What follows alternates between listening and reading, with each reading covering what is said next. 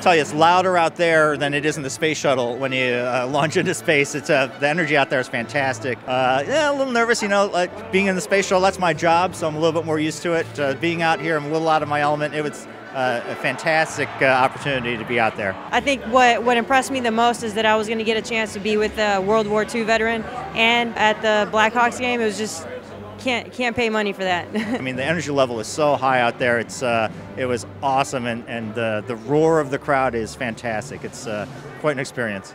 I just love it. I'm just so proud to be here. It's moving. I tried to hold the tears back, but I was nearly there.